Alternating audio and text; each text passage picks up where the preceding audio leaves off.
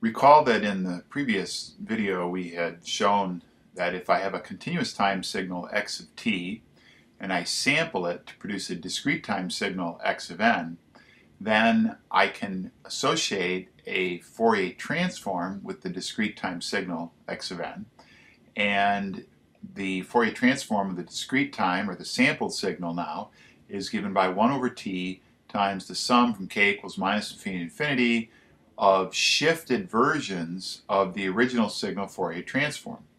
And the amount that these versions are shifted by is omega sub s, which is 2 pi over t, and that's the sampling frequency. In terms of hertz, we would talk about the sampling frequency as being 1 over 2 t. Well, in this lecture we're going to talk a little bit about reconstructing the continuous time signal from its samples. We're also going to talk about the sampling theorem, which specifies how fast we need to sample a signal to do the reconstruction. So to start, we're going to take a canonical sort of example, one that I can draw, and that is to assume that x of t is a band-limited signal. Now, what we mean by band-limited is that it has no energy above a certain frequency. So if I sketch a spectrum, say x of omega, then the example we're going to do is the famous triangle spectrum. And so we'll have this corner be at b and minus b, and band-limited means that x of omega is equal to 0 for magnitude of omega greater than b. Now we're going to consider several cases, and I'm going to start with omega sub s being greater than 2b. In that case, if I sketch the spectrum of the sampled signal, the Fourier transform of the sampled signal, we'll call this xs of omega, recall that we have replicates of the original spectrum shifted to be centered on multiples of the sampling frequency. So I have one at the origin, and that's the k equals 0 term in our sum, and this amplitude is now 1 over t. And I'm going to have another replicate at omega sub s, and this is omega s minus b, this is omega s plus b. So this was the k equals 1 term, and then I'm going to have a k equals 2 term at 2 omega sub s, and so on. Well, if we talk about the problem of reconstruction, which really amounts to getting x of t back from x of n, that's equivalent to getting x of omega from xs of omega. So if you look at this expression, or this picture here for xs of omega, is there a way that we can extract x of omega from this picture? And the answer is yes, if I simply multiply xs of omega by hr of omega, and we'll make that function to be t, because we have to account for the 1 over t. So we're going to make that t, and it's going to have a value t from out to frequency omega s over 2. So remember, in this case, omega s over 2 is greater than b, minus omega s over 2. And if I multiply these two things in the frequency domain, I will get back my signal Fourier transform that I started with. So that's a simple way to reconstruct. Now this multiplication by this function can be viewed as really what amounts to low-pass filtering, because we're passing the low-frequency components of xs and we're attenuating the high-frequency components. Well, it's useful to look at this operation in the time domain. Recall that what we've shown is that x of omega can be recovered by taking xs of omega and multiplying it by hr of omega. And if I convert that to the time domain, that says that x of t should be given by the, well, here we have multiplication in frequency, so that's going to be convolution in time. And the continuous time representation for x of n is the sum n equals minus infinity to infinity of x of n delta of t minus nt. So that's my Fourier transform of xs of omega. I have to convolve that with hr of t. We have a simple convolution here. There's a sum of a bunch of terms, but each of these terms, remember, you can convolve the terms one by one and then add them up at the end because the convolution is a linear operation. So if I convolve the impulse with hr, what that does is shift hr to the location at which the impulse occurs, which is at time nt. So we get that x of t is a sum n equals minus infinity to infinity x of n hr of t minus nt. And it's fairly simple to show that hr of t is given by t times the sine of omega sub s over 2 times t divided by pi times t. And this, if we substitute this into our expression for x of t, we get that x of t can be expressed in terms of the samples x of n, sum n equals minus infinity to infinity, x of n, and then we'll have sine of omega s over 2 times t minus nt divided by pi times t minus nt. So hr of t in this case is just a sinc function, and what this says is that we're adding up shifted sinc functions. They're shifted by multiples of the sampling interval, and their amplitudes are scaled by the samples x of n.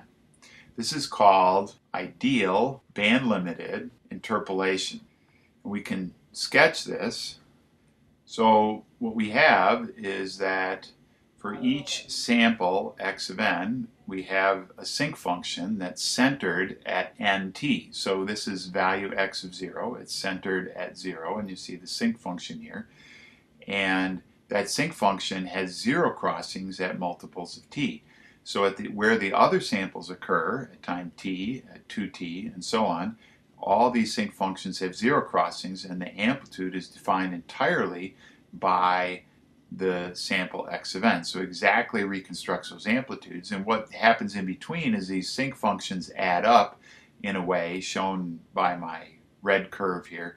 These sinc functions add up in a way to produce a smooth curve or a smooth signal going through those points, and that makes sense because we've said that the signal was band limited, which means it can't have arbitrarily fast frequency fluctuations, and the sinc function, the smoothness of the sinc function, is limiting the rate at which the signal can change in the time domain, and that smoothness is defined by the bandwidth that we're dealing with when we sample. The reason this is called ideal band-limited interpolation is because the low-pass filters that we're using to do the interpolation are ideal. That is, they have perfect unity response, and then they go to 0 instantaneously and stay there forever. Or in the time domain, as shown in this expression here, we've got these sinc functions which have infinite duration. So at any point in time, I not only have an infinite number of samples contributing to my signal, but each of these sinc functions goes infinitely forward and infinitely back, making this a non-causal process. So this is not a practical strategy for interpolation, but we'll talk about one of those later on in a future lecture. Well, let's now consider another case for the sampling frequency. Suppose that the sampling frequency, omega sub s, is equal to twice the bandwidth of our signal.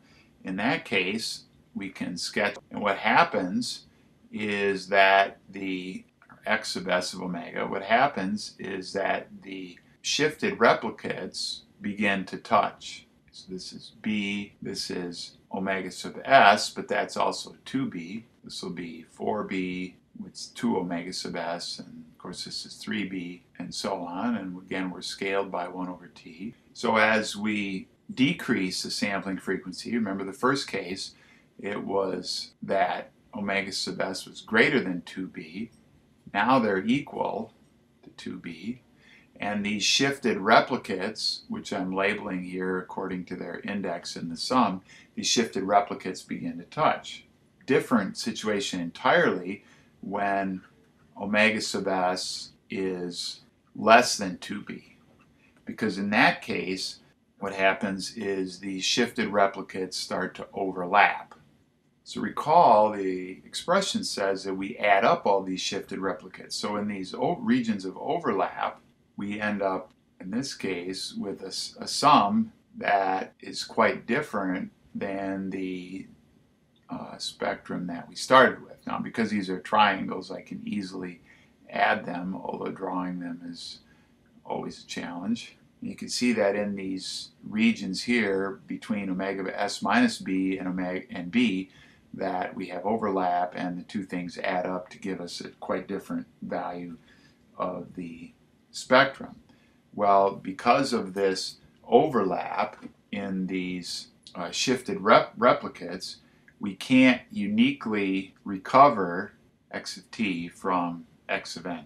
The problem that arises here is that in this region of the spectrum, we have a sum of two things. We know what the sum is, but we don't know what the individual components are. So if I tell you the sum of two numbers is equal to 3, you can't uniquely tell me what the two numbers are. You can give me a lot of possibilities, but you can't give me a unique solution. And that's basically what's happening here. There's no way to separate this where these overlap and to pull it apart into its individual terms. Now this is called aliasing because frequency components in the shifted replicate, and I've just written down here x of omega minus omega s, it shows up in the overlapping with the higher frequencies of x of omega. In other words, it shows up in the wrong place. So we call that aliasing. So this leads us to the sampling theorem, also sometimes called the Nyquist theorem. And the sampling theorem says that if x of t is band limited with zero energy above frequency b, then x of t is uniquely determined by its samples x of n equals x of nt, provided that the sampling frequency, omega s, which is 2 pi over t, exceeds twice the bandwidth. We have some terms here. The frequency, omega equals b, is called the Nyquist frequency, and the frequency omega equals 2b is called the Nyquist rate, because that's the minimum rate at which we can sample a signal and still satisfy the sampling theorem.